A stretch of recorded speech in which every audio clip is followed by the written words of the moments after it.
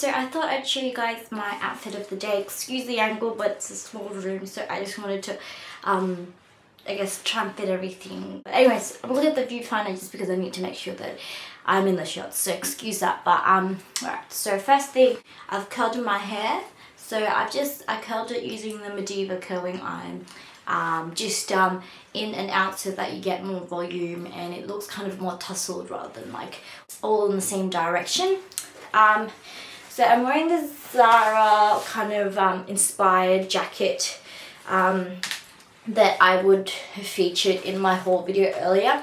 I'll post a link down below or link you to the video where I showed you this jacket. It's really affordable. It was only $42, $43, so definitely worth the money, and I recommend you getting this if you're always kind of interested in getting the Zara one or whatever but couldn't afford it or couldn't find it. So that's that. So it's really nice, got like gold hardware detail, lots of zips, and the leather is really nice. Underneath that, I've got this sweater from New Look that you guys would have seen me wear quite a few times. This was actually in the kids section, but I love it because it is so comfortable and it fits me really nicely because I have quite a short torso.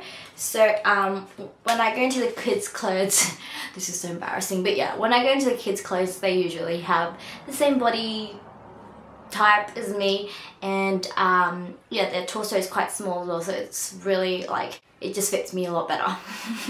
So because it's short, you can see a bit of the denim shirt that I'm wearing underneath, which I really like.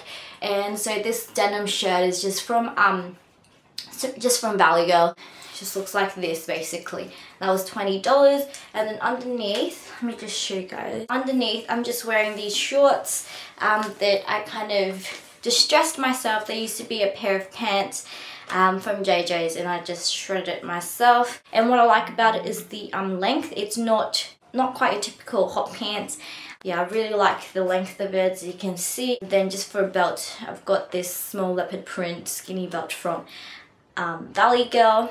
Not that you can see anyways, but I just like to have that in case, you know, my pants fall. And yeah, that is the look. And for a bag, I'm just going to be travelling with my Alexander Wang Rocco inspired bags.